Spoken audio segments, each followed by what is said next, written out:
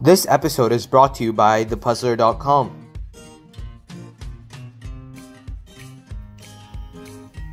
In this video, we take a look at how to solve logarithmic equations using tricks and properties.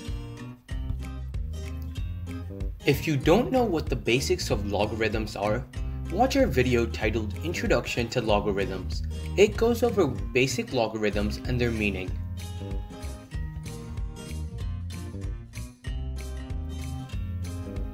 Here is the simplest type of log problem. Can you find the value of x in the following equation? Log base 3 of 27 is equal to x.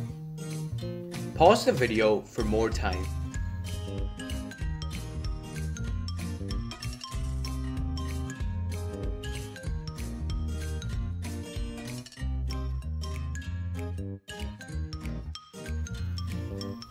This is one of the basic logarithmic equation form.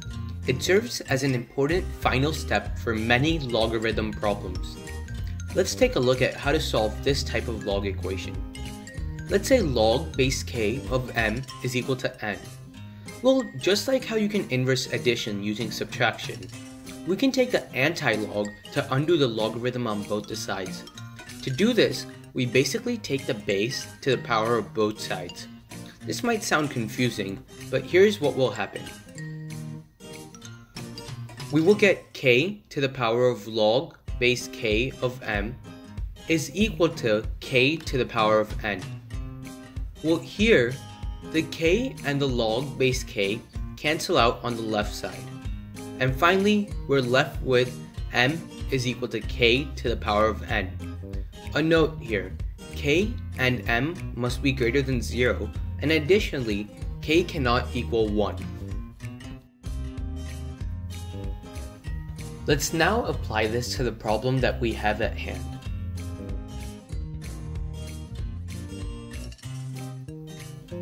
Our problem was log base 3 of 27 is equal to x. Well, here, if we just apply what we learned, we can take the anti-log, and using this new method that we just learned, we get 27 is equal to 3 to the power of x. We can rewrite 27 as 3 to the power of 3. So the exponents have to be equal, and x is equal to 3. Here is the second type of logarithm problem. Log base 4 of 64 is equal to log base 4 of 2x. Pause the video for more time.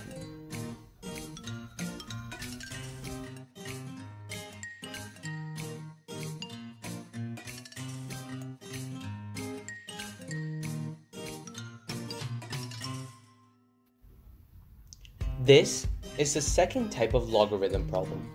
It is also very common and serves as an important stepping stone for removing logarithms out of the problem.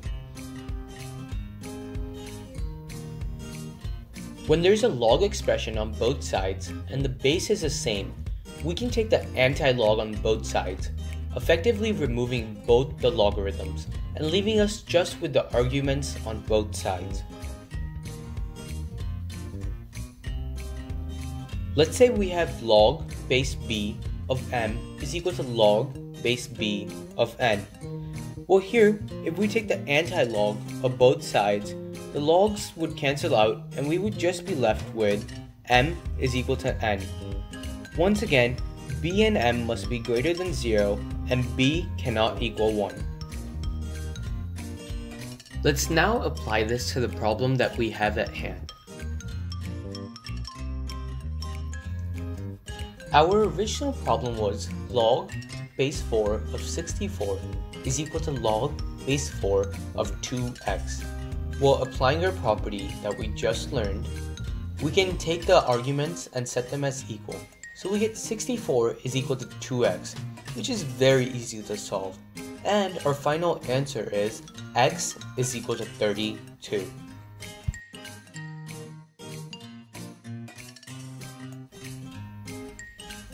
Logarithmic properties. Now that we know the two basic types of equations, let's take a look at more complicated logarithmic equations and properties that will help us solve them. Before we move on, an important note about extraneous solutions. These are fake solutions that we get that don't satisfy the original equation.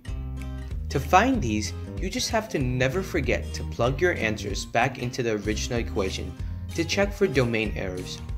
We will see an example of this later on in the video. The first logarithmic property that we will look at is the product rule.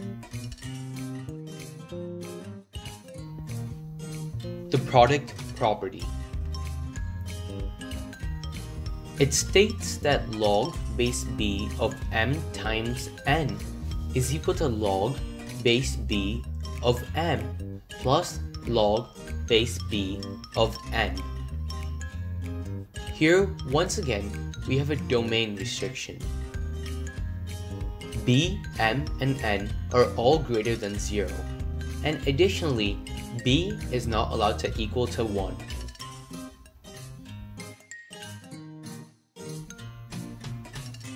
Here's an example of the product property. Log base 2 of x plus 4 plus log base 2 of x is equal to 5. Can you find the value of x? Pause the video for more time.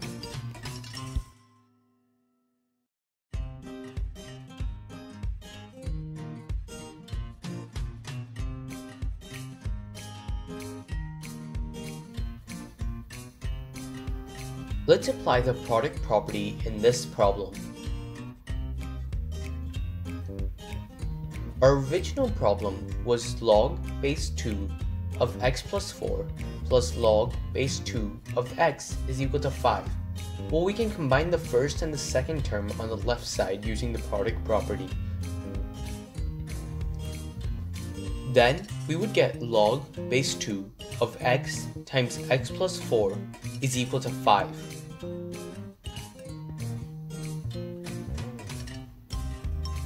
But wouldn't you notice it? But this is just like the first type of log problem. Using what we learned from there, we can rewrite this as x times x plus 4 is equal to 2 to the power of 5. We can simplify this to get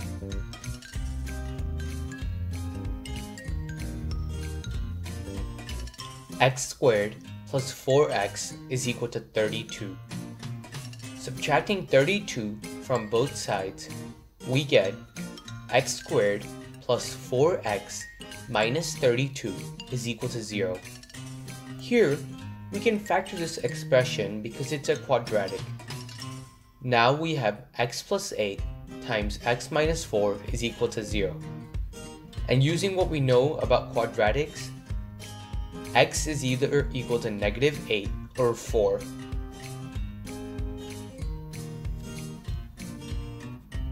Do you think we are done?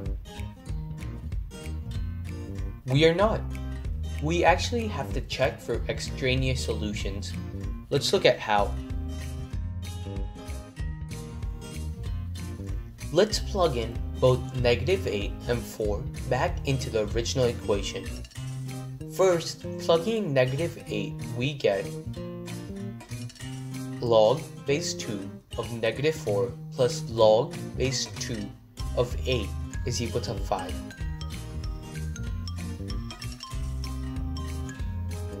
Wait, we already know that the first term is not valid because the argument of a logarithm always has to be positive. In conclusion, we know that negative 8 is not a valid answer. Now, let's move on to our second answer, 4. Plugging in 4, we get log base 2 of 8 plus log base 2 of 4 is equal to 5. Here, we can see that the value of both the bases and the arguments are valid. Thus, 4 is a valid answer. Our final answer for this problem is 4. The second type of logarithmic property that we will look at today is the quotient rule. the quotient property.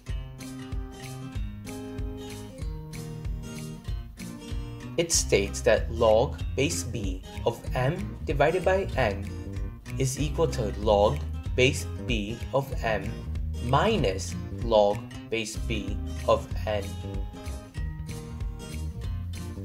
Once again, we have the same domain restrictions where b, m, and n have to be greater than 0, and once again, b is not allowed to be equal to the number 1. Here is an example of the quotient property. Simplify log base 3 of 162 minus log base 3 of 2. Pause the video for more time.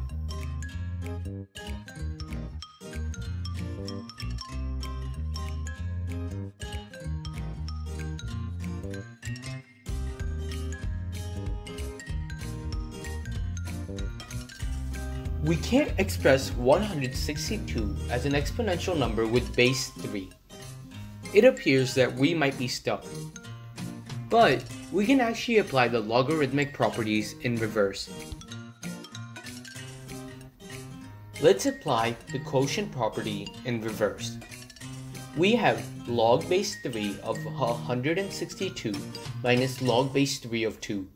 Applying the quotient property, we get log base 3 of 162 divided by 2. 162 divided by 2 is equal to 81, so we have log base 3 of 81. We can rewrite 81 as 3 to the power 4, so log base 3 of 81 is equal to 4. The multiplication and quotient property are very similar, and in reality, the quotient property can be proved from the multiplication property. Let us now look at our third logarithmic property, the power rule. The power property.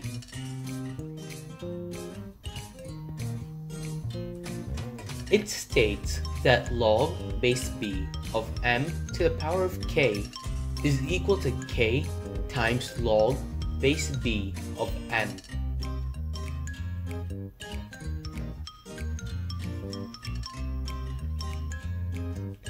Again, we have the same domain restrictions as earlier, where b and m have to be greater than 0 and b cannot equal 1. Notice that k can be any real value. Here is an example of the power property. Simplify log base x of x to the power of 5. Pause the video if you would like more time.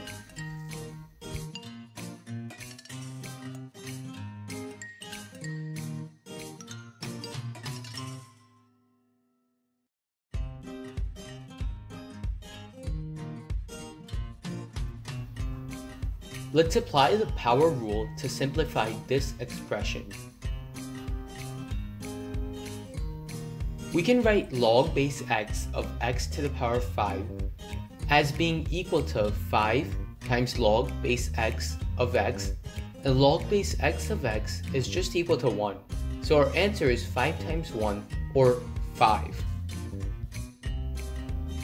We have learned the 3 main logarithm rules. Here are a lot of the logarithm rules at a glance. Keep in mind that a lot of these rules are derived from the 3 properties that we just learned. Rule 1, 2, and 3 are the rules that we just covered. Rule number 4 states that log base b of 1 is equal to 0. Rule number 5 states that log base b of b is always equal to 1. Rule number 6 is a power rule in a simpler form, like we just saw, and rule number 7 states b to the power of log base b of k is equal to k, as we saw with the anti-log. Here, in all these problems, b is greater than 0, but it does not equal 1, and m, n, and k are real numbers, but m and n must be positive. Now that we have learned all of the properties, let us apply some of them in a not-so-simple logarithm problem.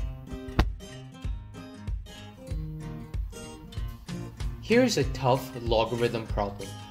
Simplify log base 5 of 500 minus 2 log base 5 of 2 plus log base 4 of 32 plus log base 4 of 8. Pause the video for more time.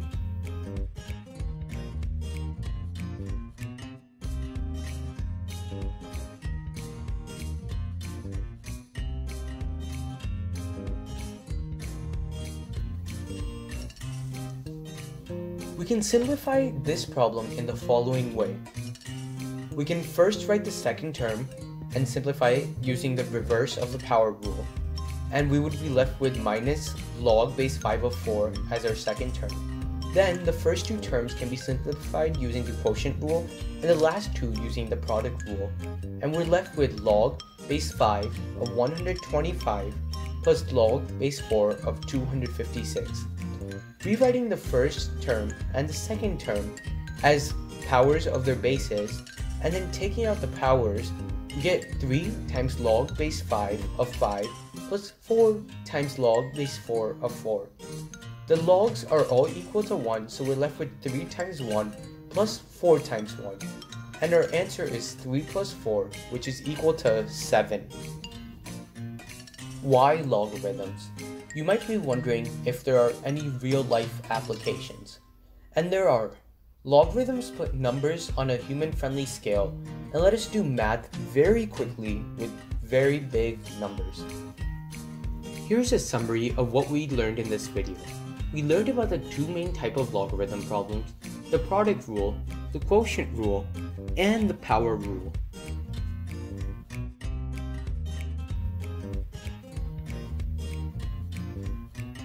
Here is a problem for you to try on your own.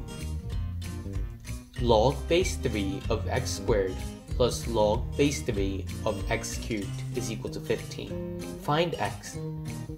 Don't forget to write your answers in the comments below. Thank you for watching this video. If you liked or enjoyed this video, be sure to subscribe so you can get notifications for my future videos, and be sure to hit that like button. See you in the next video.